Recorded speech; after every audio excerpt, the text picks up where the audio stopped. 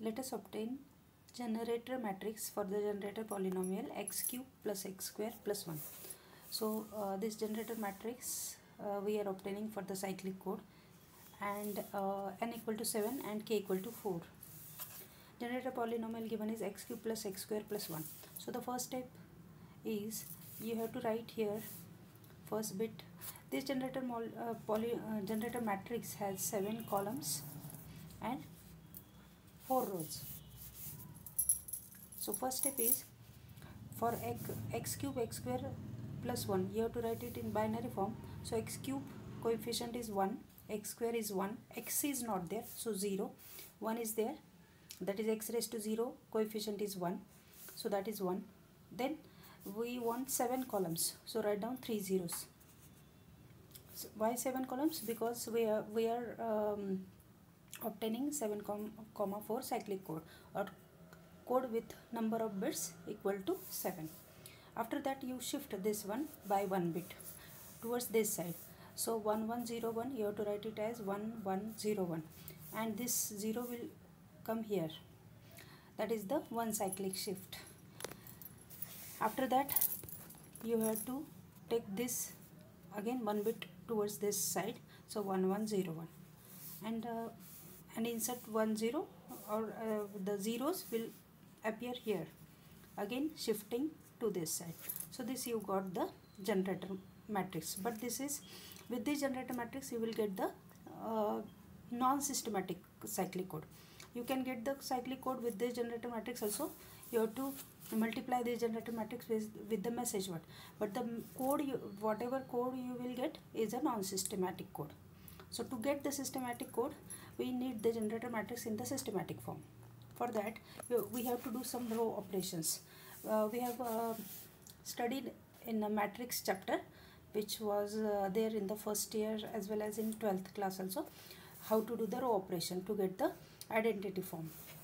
So here we want the identity form. For these 4 columns we want the identity form. So first operation is R1 is equal to R1 plus R2 plus R3. So here you can see this is R1.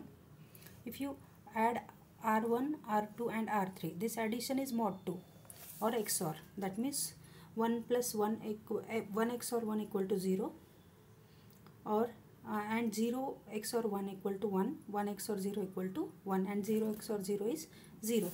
So XOR operation is wherever even ones are there, you are going to write it 0. So 1 XOR 1 0, then 1 XOR 1 0, 1 XOR 1 0. So here you will get only 1 0 0 0. So first row is this one, 1 0 0. So similarly here also you have to apply that operations, that is R1, R2 and R3. So R1, R2, R3, you have to concentrate on this. Okay, so why I am doing this first and this part, this second time? Because here we have to adjust at identity matrix. If you get here identity matrix, then identity form, then these operations are similar to this.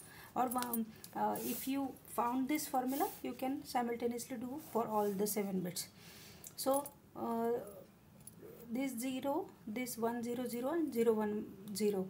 So here amongst these 3 only 1 is there, so 1 appears here, then 1 appears here, and 0. So that is 1 1 0. Next you want here 0 1 0 0, 0 1 0 0 to get the identity. So for that you have to do if you do this and this row operation, then this one will get cancelled out, but this one will appear. So that you have to again add with R3, so that this one will get cancelled out. So second operation is R2 is equal to R2 plus R3 plus R4, R2 R3 R4. So here you have to concentrate here on these 3 rows. So only 1 is there, so you write down here 1. 2 ones are there, 0. 2 ones are there, 0. 2 ones are there, 0. 1 1 is there, so 1. 1 1 is there, so 1. So answer is 0 1 0 0 0 1 1. That means you have to see if odd ones are there, then you have to write 1, and even ones are there, you have to write 0. After that, this one 0 0 1 1. So here you want 0 0 1 0. For that, if you add this row with this row, then this one will get cancelled out. So this and this addition. So concentrate on these two rows. So 0 0, then 1, 2 ones are there, so 0, 1 1 1 is there, so 1, then 1, then 1. So you will get here 0 0 1 0 triple 1. Now last row is 0 0 1. So this is in the identity form, so no need to change. So R4 is as it is, R4 is equal to R4. So 0 0 1 1 0 1. So this one 1 0 1. So this, in this form way, you will get the generator matrix in the in the form I and P. This is not in the form of I and P. That means identity matrix of 4 by 4 into P. So how to obtain the code word then?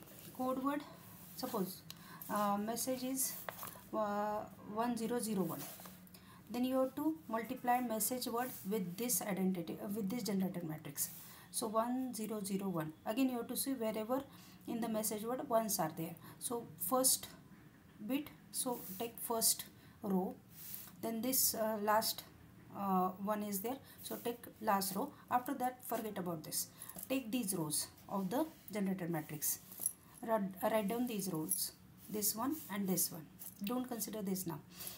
After that, you have to do the Galois field 2 operation or XOR operation, or what we can say mod 2 operation, where 0 XOR 1 is 1, 1 XOR 0 is 1, 0 XOR 0 is 0, and 1 XOR 1 is 0.